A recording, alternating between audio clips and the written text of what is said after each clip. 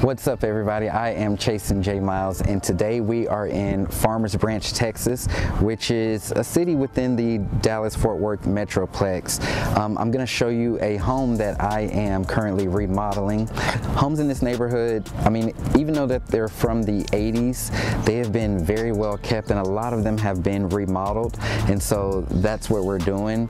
They typically sell, I mean, they're selling for upwards of $400,000, and so it's definitely a desirable place. People love moving here.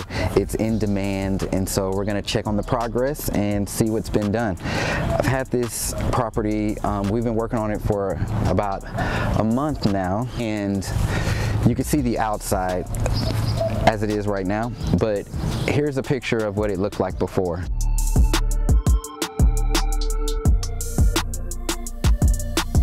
Yeah, so you see there's some improvements being made.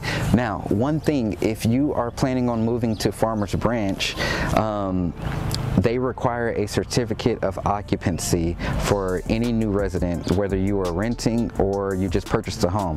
Now, something that I recommend is that you apply for this before you actually close on the property or move in, because the city has to come out and inspect it, and if they see some stuff, then some things are going to have to be fixed. They're going to require you to pull permits and all kinds of stuff. So we actually ran into some issues with the city, and it held up work for a little while, but things are moving back forward, back in progress.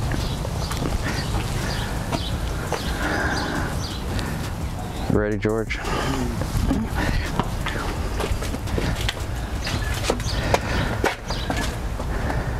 You all know George. What's up, guys? Welcome.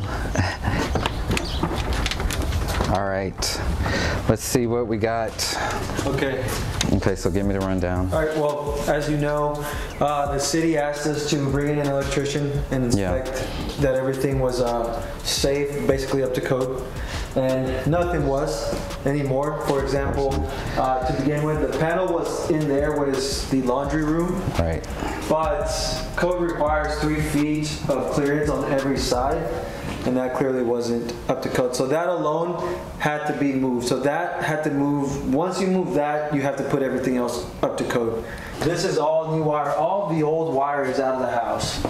Everything you see here is new. The boxes, the wire, everything. And we're making, obviously, new holes for switches and things like that where they need to be per code. The electrician went ahead and already started doing, placing the can where the lighting will go. Right. So all those blue boxes that you see, that's where the lights will go. Something about this room here, it used to be a one-car garage. When I bought the property, they had already converted it. So when the city came out to inspect it and do the certificate of occupancy, they were like, this has to be converted back to a garage, or y'all have to build a whole new garage. Well, of course, I was like, I'm not doing that. I bought it like this. It was already converted. And so their whole thing was, well, you need a permit for that. And in order to even have it converted, a permit would have had to be done when they originally converted it. I'll show you the panel out here, and I don't know if it's for your video, but you can actually just see it. Yeah. When he told me that, I'm like, bro, I was like, why? That a thing? Why put electrical stuff outside? But these are exterior boxes. Yeah. So they're going to be working underneath it. They need a hole big enough for them to be working. Right there.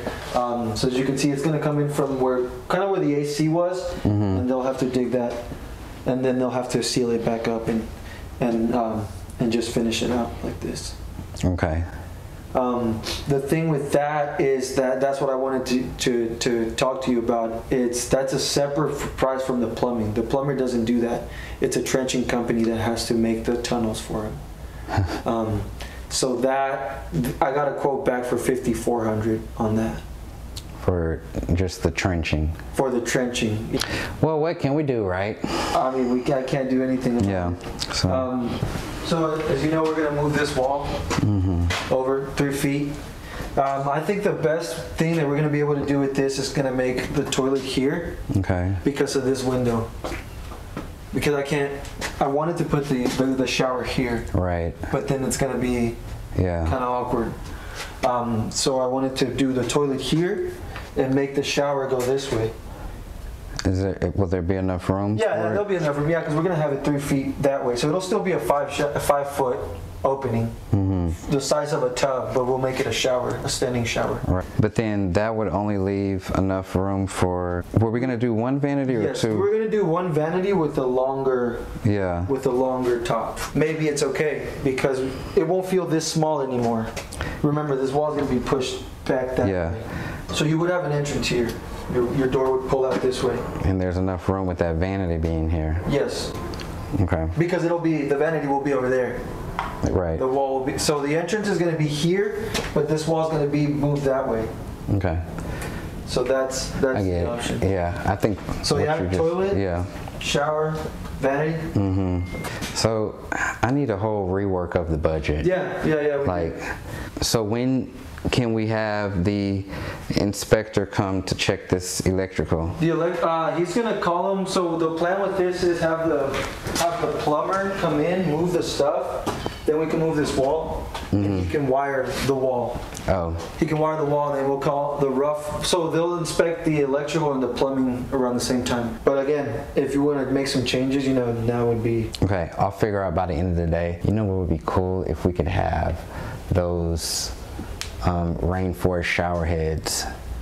Coming from the top? Yeah. Okay. But I need a price though. And do we know anything about the HVAC? Well, I know that it was working fine, so that I don't think we need to do anything with. Okay. Yep.